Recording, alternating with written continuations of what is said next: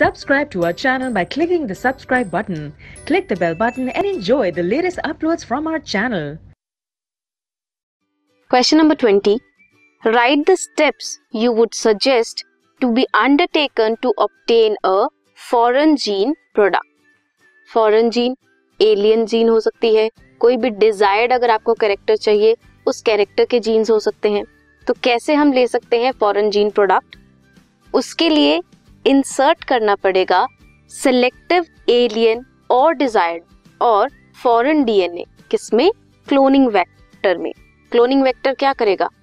Cell तक उसे लेके जाएगा, वहां पे वो मल्टीप्लाई होंगे एंड ऐसे हमें उसका प्रोडक्ट मिलेगा. हमने इंसर्ट कर दिया क्लोनिंग वेक्टर में अपना डिजायर्ड जीन. ट्रांसफर करेंगे उसे इनटू बैक्टीरियल, प्लांट और animal cell.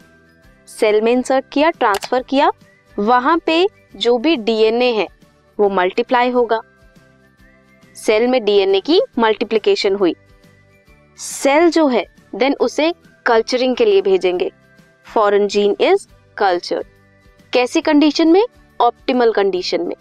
Temperature, pressure, nutrients सभी उसे मिलने चाहिए इन अ बायोरिएक्टर और इन अ continuous culture system to induce the expression of the target gene product, ताकि जो हमने जीन इंसर्ट की है वो अच्छे से एक्सप्रेस करे.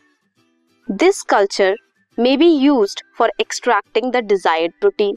फॉरेन जीन है, कोई प्रोटीन, डिजायर्ड प्रोटीन जो हमें चाहिए, किसी के पर्टिकुलर कैरेक्टर्स चाहिए, उसके लिए यूज कर सकते हैं. And then purifying it by using different separation techniques. Then उसे प्योरीफाई कर सकते हैं डिफरेंट टेक्निक्स की हेल्प से. This was question number 20.